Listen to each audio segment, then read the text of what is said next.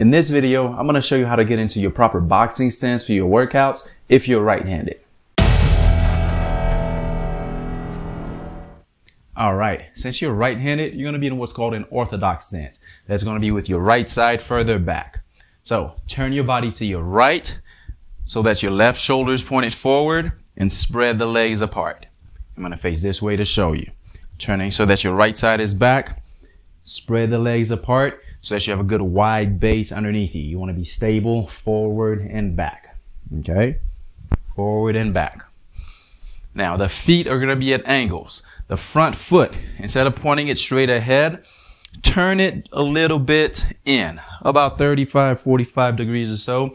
There's going to be a range. Find where you are most comfortable. Back foot is going to be pointed straight across, 90-ish or so degrees. Again, find out where you're most comfortable.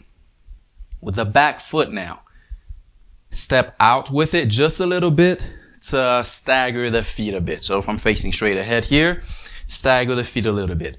By staggering them that way, you give yourself a little bit more balance now, side to side. So you want to be wide this way so that you're balanced forward and back, and staggered slightly so that you're balanced side to side. I'll show you this way.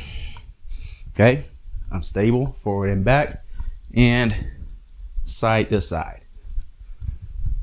All right, now you want to keep the knees, hips relaxed, flexible, and comfortable. You're going to bend the knees a little bit, point the hips back a little bit, get in what's close to what we call an athletic stance. That's when you're here in other sports where you can shuffle from one side to the other. So in boxing, we're closer to an athletic stance. We're just a little bit more sideways. All right. Weight is going to be on the balls of your feet. Quads are engaged. Hips are engaged. Everything's very active here. Now, what are the hands going to do? You're going to want the hands up, covering both sides of your head. With your right hand, you want to rest it on your chest, on your body here, as close to the center of your body as possible, and have the fist up right underneath the eye here.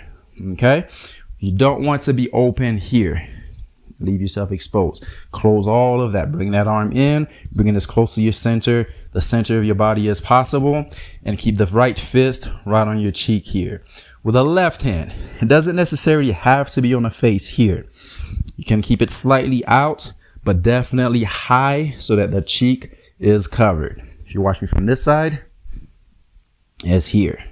Okay? So to go over it all again, right side is back. Legs are wide, feet are staggered, feet are at a slight angles, both hands are up, right side is tucked in, left side is slightly away from the body. Now in position to shift, to move, okay, you can jab, throw your punches from here. So that's how you get into your boxing stance.